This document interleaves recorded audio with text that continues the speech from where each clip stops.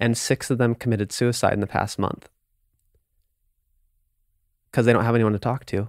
I have people messaging me saying, hey, I haven't even been able to tell my family because they're going to disown me. You know, I don't know what to tell my family. They're pro-vax. They're super liberal Democrat, you know, and they're just like, we're so pro-vax. We want this to work so bad that I can't even tell my family I'm having a reaction. Yeah. And it's a sad state. It's brutal and it's cruel. It's just, I've never seen anything like it. And it's person after person after person after person being abandoned and marginalized and discounted and brushed aside. And they're suffering. Patients, doctors, scientists, anybody who seems to have a narrative contrary to what capital S science, this for the first time in history, an absolute consensus is dictating, you know, they're suffering the consequences from that. And thanks for standing up.